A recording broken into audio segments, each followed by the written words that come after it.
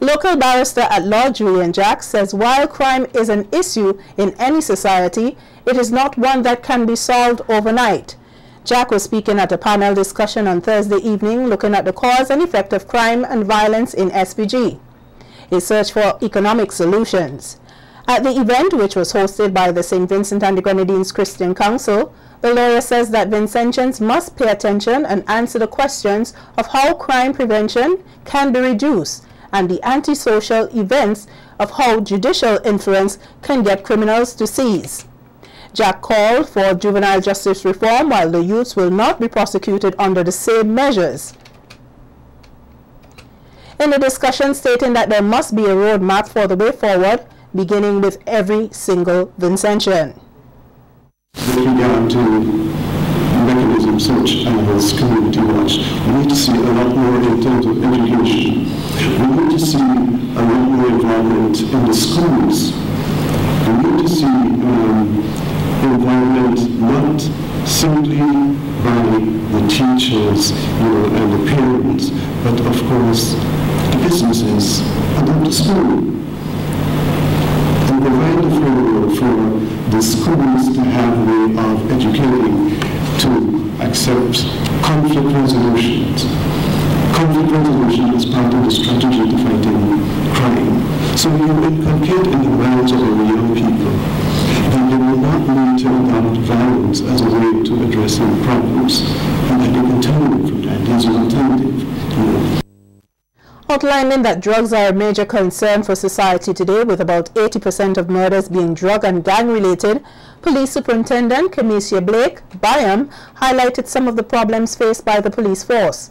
Superintendent Byam called for the church to get more active with crime prevention measures, noting that they are the backbone of society. She says that the business of eradicating crime, both here and everywhere, is also a Vincentian issue. Are losing our young people. If you go to some of the traditional churches, the Catholic, the Anglican, and the Methodist, which I frequent sometimes with my other relatives, you see that the congregation is predominantly the older folks. Our Sunday schools are depleted. I see one of my past Sunday school teacher there, Miss Thompson, and we see, and I think the church have a role to keep and hold our young people. I think the style sometimes needs adjusting to ensure that our attention of our young people, that they want and desire and yearn to come to church. And once you get them to the church has a role in ensuring that they stay there. Medical Registrar at the Mental Health Center, Dr. Karen Providence, applauded the large number of male present at the discussion, noting that this signifies hope as it is biologically proven that men are more violent than women. Dr. Providence outlined the role of individuals mentally and stably, and she commits that crime using numerous research methods, information to show how various mental disorders and depression and peer pressure can lead to persons committing criminal acts. Dr. Providence noted that there is greater need for others, in particular the youth, to be addressed. When I wish that I had a mentor, a gentleman, who I can introduce a young man to, a young boy, and say, help him.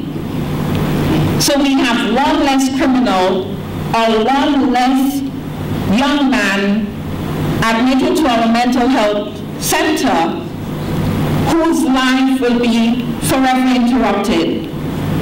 Because it was just recently that I learned that if you're diagnosed with a mental disorder, you shouldn't even be voting. So do we understand what happens to our children when at 16 and 17 and 18 and 19 they're diagnosed with a drug-induced psychosis? The rest of their lives, when that diagnosis limits them, it puts a cap on so much of what they can achieve. Agreeing with the wealth of knowledge shared at the discussion, Bishop Sonny Williams reflected on his own experience as a child, noting that he was once violent. He says that such behavior still inculcates in many adults today, and advocating for the church to be more active in the society's development. He warned that the church must be careful in how they portray images of the Bible used to excuse for violence against women and children, noting that persons normally run to the church seeking refuge before the police. It can work for others. So the task is ours, because in a number of the domestic violence, our priests, deacons, lay ministers, pastors are very often the first responders. They tend to call us before they call the police. And we have to help, and we have to become very sensitive to the kind of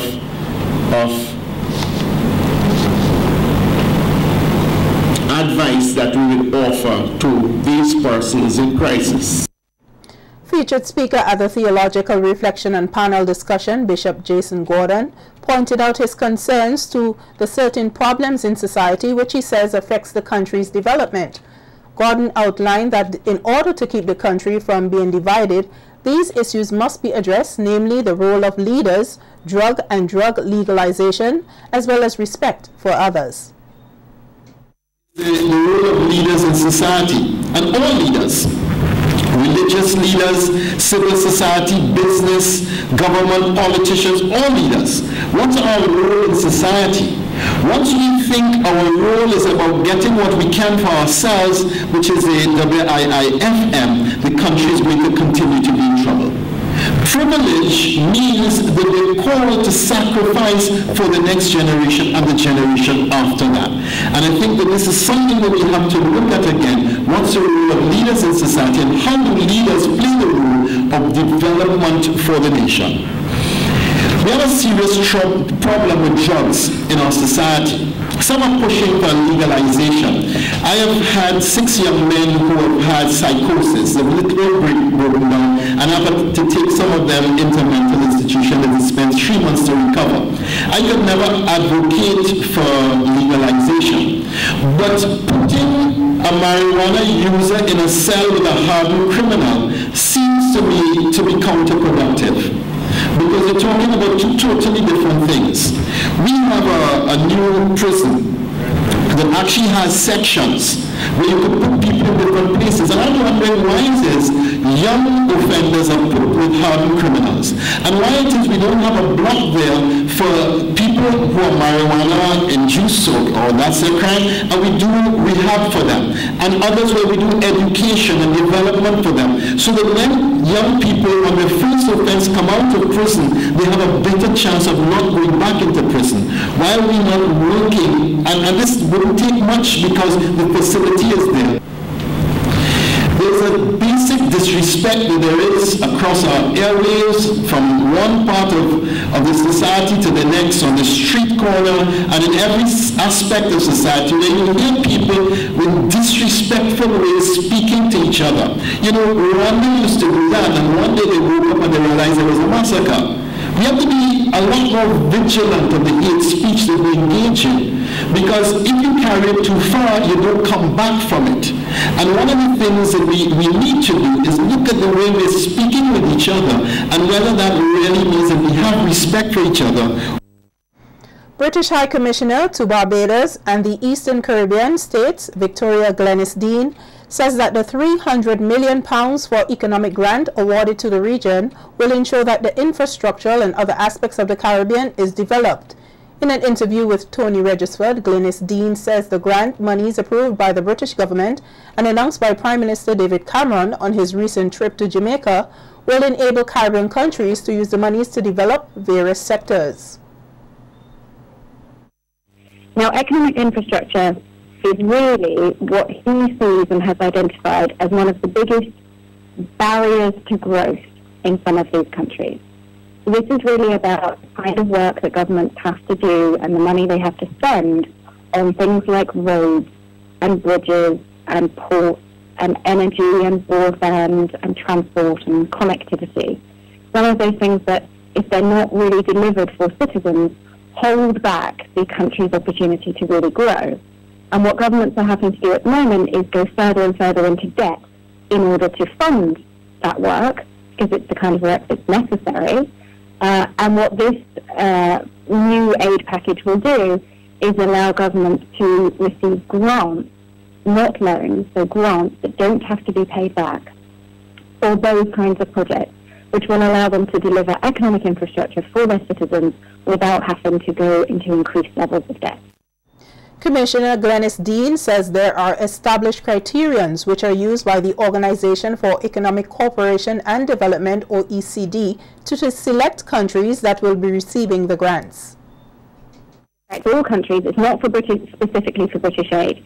So these are the same standards that have applied for years and years, that all industrialized countries apply, which determine when a country can receive aid and access to concessional financing, and when it has moved into a higher income bracket, which means it can no longer receive that. So we're only applying those existing standards. There's no new or specific or different set of criteria that will apply to this fund. So it's not really broken down into types of aid. So a country like St. Vincent is eligible and therefore can receive aid from all countries who adhere to these standards and are members of the OECD, and can continue to do so, to be eligible for aid-type funding, up until the point where, which is I think what we're all aiming for, isn't it, where it no longer needs it. Minister of Foreign Affairs, Senator Camilo Gonçalves, says he is pleased with the outpouring of support given for the Dominica Benefit Concert slated for tomorrow night at Victoria Park. In a recent interview with SVG-TV News, Senator Gonçalves outlined that he has been witnessing an outpouring of unity, particularly from the artists, corporate sector, and the youth. We have so many acts. We're starting the show at 6 o'clock, and when we say we're starting it at 6 o'clock, we mean we're starting it at 6 o'clock sharp. So come out early, because if you don't, you're going to miss one of the artists that you wanted to see. We're starting 6 on the dot. So really, head out there and get in line and be in the venue for 6 o'clock. Don't leave home at 6 o'clock. Be at Victoria Park for 6 o'clock. We're going to start on time. We're going to try to run as tight a ship as possible, so that everybody has a good time and still gets home before it's too late. And it is a manifestation of the spirit of unity and togetherness that we have in the Caribbean and that young people have.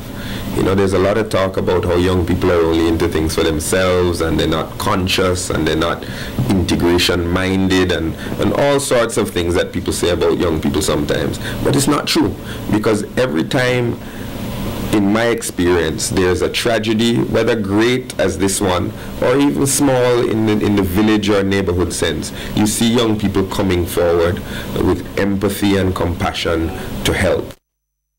Senator Gonçalves also outlined some of the acts for the Dominica Benefit Concert. People like Half Pint, if you like dance hall. We have people like TOK, if you like more conscious dance hall. We have people like Sizzler.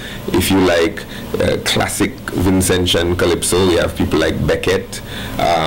More current stuff, you have people like Fireman and Luther and James E.P. We have something for everyone, and we're really hoping that everybody turns out for this event.